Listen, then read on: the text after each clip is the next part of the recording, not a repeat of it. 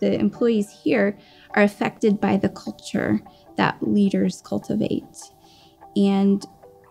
I now believe, and I didn't understand this before, but that work is a good thing, and cultivating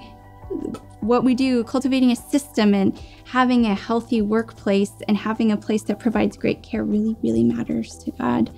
And so the team that's here get to fully express their humanity by doing good work. And that changes them from being human resources who I'm trying to force to get their job done at the end of the day to people who are fully living out their expression of their image-bearing status of God. And so to engage them in that new way changes, I think, a lot about how I speak, how I lead, how I think about why we do what we do.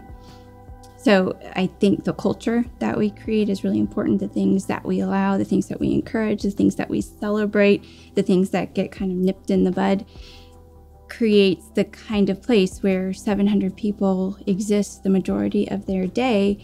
and go home to their families and live in their communities at the end of that day, being affected really significantly by that culture and by the understanding of the work that they do. So I think as a leader, it's caused me to think about how to cultivate a place where people are inspired and feel motivated to do really great work in a place that recognizes and honors beautiful character, that honors people trying to live out all that we were intended to be.